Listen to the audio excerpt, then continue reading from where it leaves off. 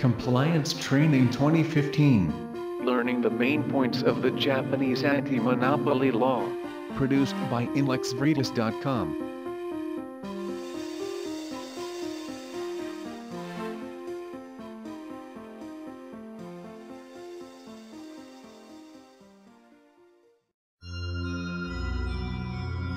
All right, ladies and gentlemen. As we've discussed, my company will take the contract for this project. Remember, if you don't honor our agreement, you'll never be awarded a contract again. Hey, what do you think you're doing? We're in a meeting. We're here from the Japan Fair Trade Commission, and we're here to conduct a search on suspicion of violation of Article 3 of the Anti-Monopoly Act.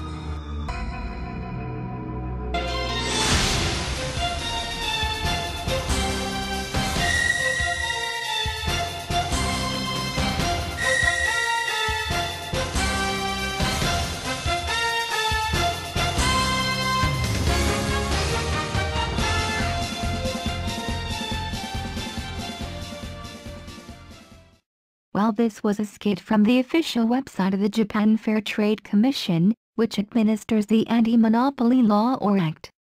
Probably, it would not happen in this way in the real world, but the skit was a certainly good dramatization of the supposed role of the Commission, albeit in a daytime soap opera way. Anyway, I hope the skit has at least piqued your interest in wanting to learn more about this anti-monopoly law, as applied to your professional life. In any event, thank you for participating in the Compliance Training 2015. My name is Lexi Vritas. For today's training, I will be going over the main points of the Japanese anti-monopoly law. The so-called anti-monopoly law embodies a complicated set of rules and regulations, but for our purposes here, the law would be broken down into two parts for very high-level explanations. Now, then, what is the anti-monopoly law? The formal name of the law is the Act on Prohibition of Private Monopolization and Maintenance of Fair Trade in English, but in short, is referred to as the anti-monopoly law. The acts of enterprises, that is, companies, prohibited under the law are those acts which substantially restrain free competition, or which tend to impede fair competition. Moreover, the law is applicable to all enterprises or companies engaged in business activities, irrespective of their business scales or types. In short, the anti-monopoly law is applicable to all enterprises, that is, companies, for the purposes of promoting fair and free competition. In order to implement the anti-monopoly law, an administrative agency was established, the Japan Fair Trade Commission. Here, let's view a PR clip from its official website, introducing the Commission's organizational structure. The JFTC consists of a chairman and 4 commissioners, who are appointed by the Prime Minister with the approval of the Diet. It performs its duties independently of other administrative organs.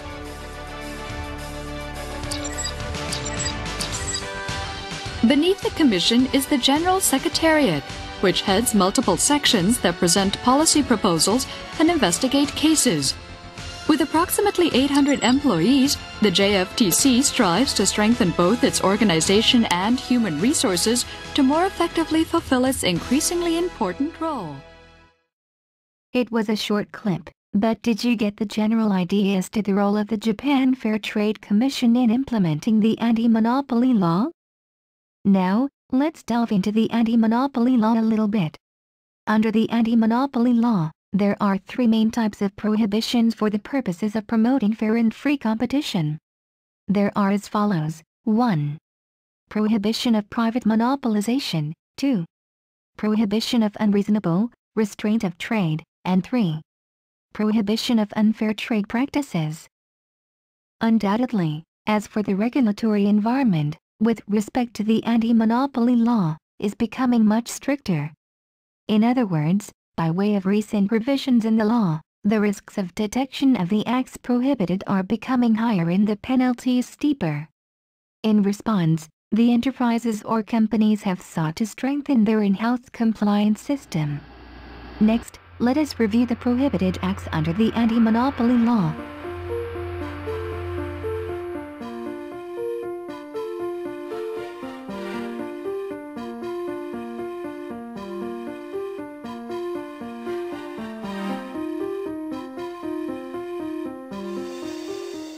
This topic came up in the previous slide, but do you remember that private monopolization was one of the types of prohibited acts under the Antimonopoly Law?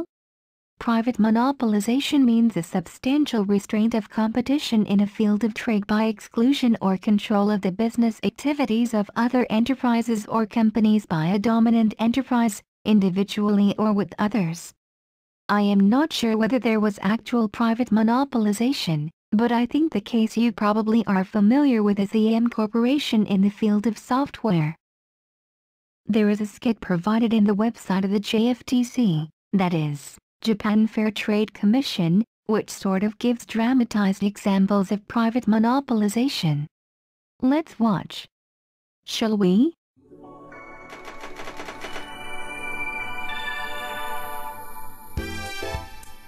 My company has just developed a new product. We'd like to price it at 100 yen. We'll enter the market and compete with other companies. With more competitors, my profits will drop. I know. Even though I'll lose money, I'll slash prices to 10 yen, which is much lower than cost, and force my competitors out of business. Once they're gone, I'll really raise my prices. More competition would be bad for me as well. I know. I'll acquire my rival's stock. I'll infiltrate the board of directors and control management to stop competition. And, moving further on to the comical side, let's pull out this skit from The Simpsons. Oh, they have the internet on computers now. Homer, Bill Gates is here. Bill Gates? Billionaire computer nerd Bill Gates? Oh my god, oh my god. Get out of sight, Marge. I don't want this to look like a two-bit operation. Mr. Simpson? You don't look so rich. Don't let the haircut fool you. I'm exceedingly wealthy. Get a load of the bowl job, Marge. Your internet ad was brought to my attention, but I can't figure out what, if anything, CompuGlobal Hyper MegaNet does. So rather than risk competing with you, I've decided simply to buy you out.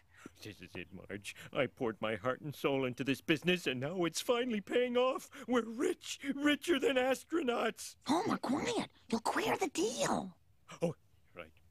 I reluctantly accept your proposal. Well, everyone always does. Buy 'em out, boys.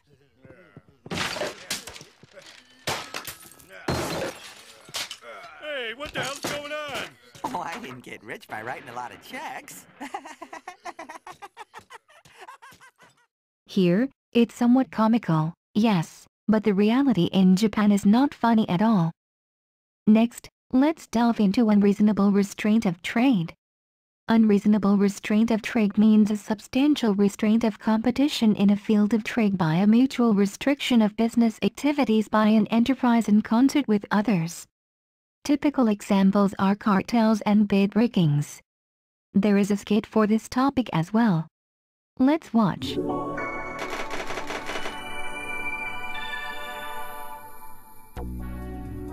All right. Shall we raise the price of our products to, say, 50,000 yen? Yes, and if we all sell at the same price, we won't have to compete with each other. We'll all make much more money this way. So it's settled. My company will receive the next contract. So make sure you bid higher than we do. Understood. But remember, this means that next time it will be my company's turn to receive the contract. Bid rigging in certain industries in Japan has been one of the persistent anti-monopoly violations, which has recently become technically sophisticated to evade detection by the authorities.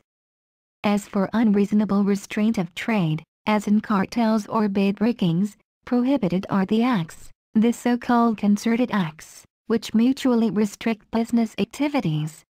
As for a concerted act, it ordinarily requires a communication of intent as between the enterprises, but it is understood that a tacit or implicit agreement would be sufficient for this purpose. Now, allow me to explain the concept of unfair trade practices. In general, it could be said that there are 8 main types of unfair trade practices. Remind you, there certainly are others. First, as for refusal to deal, this includes, without justifiable grounds, an act of refusing to deal or transact with a certain enterprise, or an act of restricting the quantity or substance of goods or services supplied to a certain enterprise. Let's view the skit, which portrays a typical case.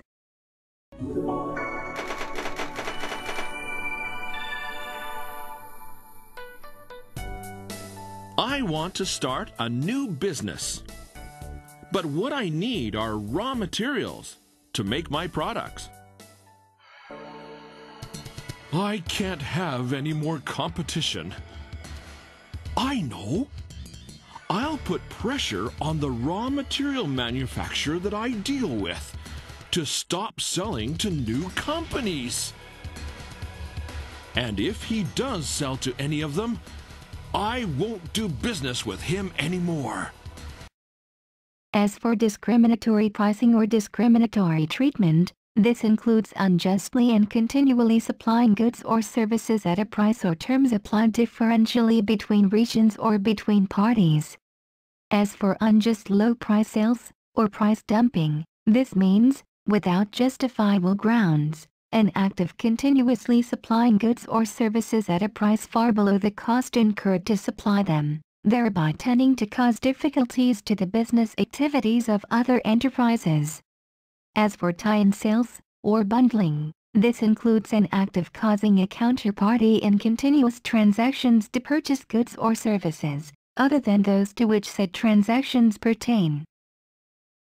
As for dealing on exclusive terms, this involves, without justifiable grounds, causing the counterparty to deal or transact exclusively with a dominant enterprise with respect to its own products or services, prohibiting other third-party dealings or transactions. As for resale price restriction, this involves causing a retailer, for example, to maintain the reselling price of the goods that a manufacturer of such goods has beforehand determined, or otherwise restricting said retailer's free decision on reselling price of the goods. Here, it just happens that there is a skit provided by the JFTC. Let's watch. I'm a retailer. Please sell some products to me wholesale. I won't sell my products to any retailers who sell below the price I set. Well, that was short and sweet, and down to the point. As for dealing on restrictive terms, this includes dealing with the counterparty on such conditions as will unjustly restrict the business activities of said counterparty.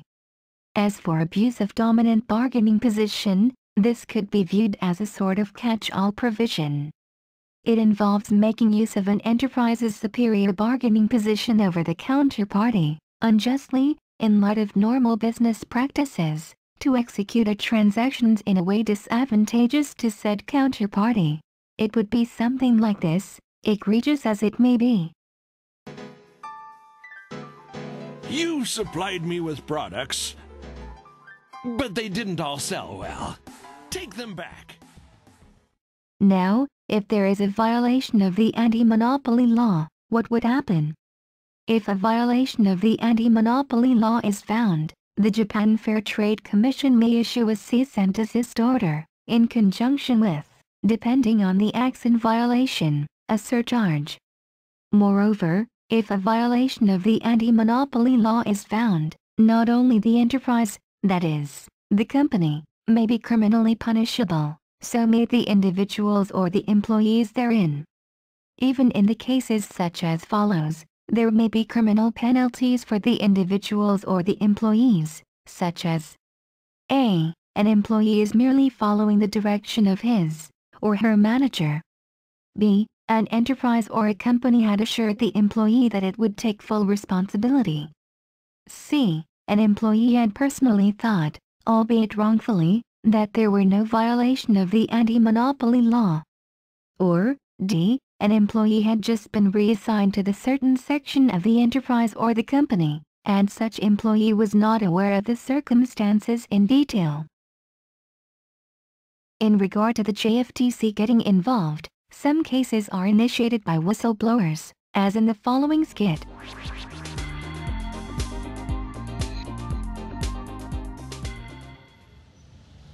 One day, an anonymous caller informs the JFTC that a certain company is involved in bid rigging, a violation of the Antimonopoly Act.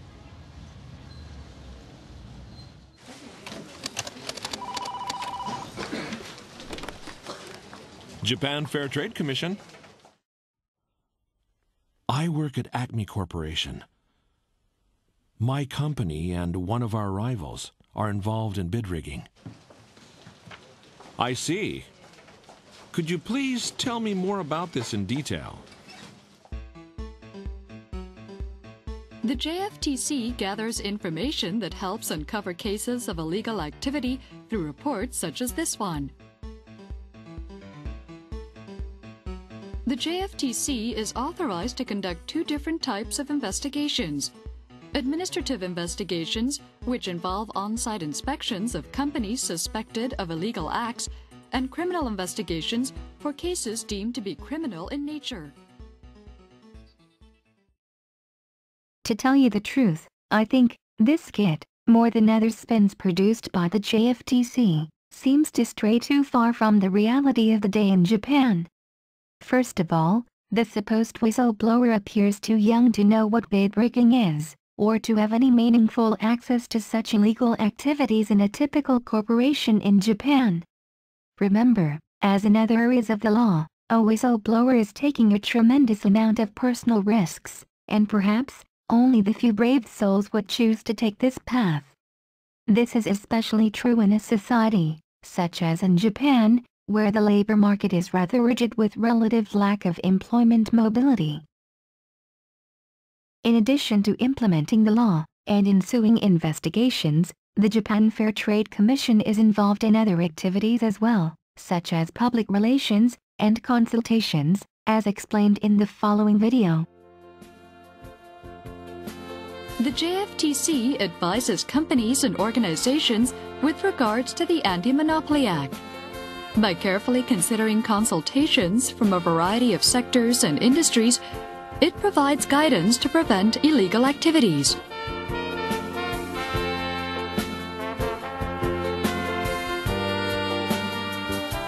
Because mergers and other business combinations between large companies could hinder competition, they must submit notifications and reports of such activities to the JFTC for review. In certain cases, the JFTC requests that the company change its plans.